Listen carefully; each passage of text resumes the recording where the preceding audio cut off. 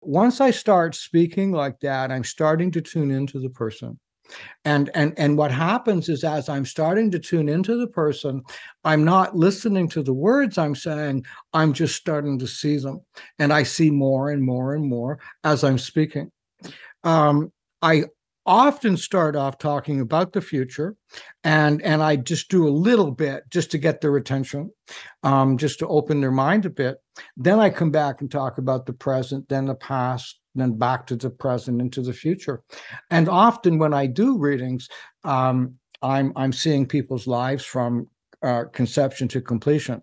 I don't see the acts at either end of the spectrum, mind you, the completion or the conception. What I just see is or sense is an energy line in a time period.